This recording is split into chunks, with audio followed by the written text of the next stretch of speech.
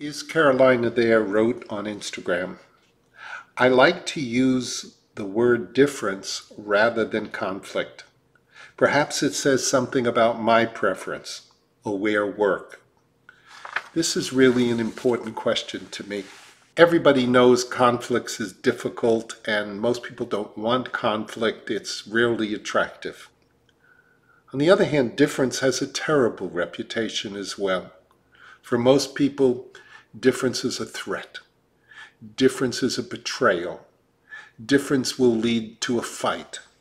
Difference will interfere with my autonomy, or difference will interfere with my connection. There aren't a lot of good things that people think about when they think about difference. The reality is that difference can be exciting. Difference can be useful and nourishing and connective.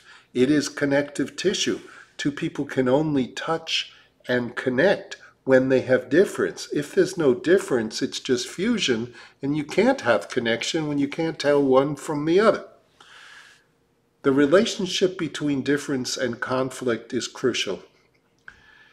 Conflict is when you try to get rid of difference by changing the other. When you try to get rid of difference by changing the other typically pushes back.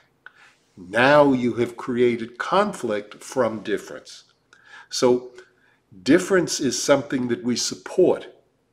When you're not trying to be changed by the other, then you can let the difference stand, and you then have the opportunity to discover what's important about that difference to the other. What's the meaning of that? And to share the meaning of my side of the difference. So we can start collaboratively to look at what you need and want and what I need and want. And rather than adversarially trying to pull each other, we can look at the entire system, the whole system, and to look at what might be useful for both of us. There's not always a perfect solution.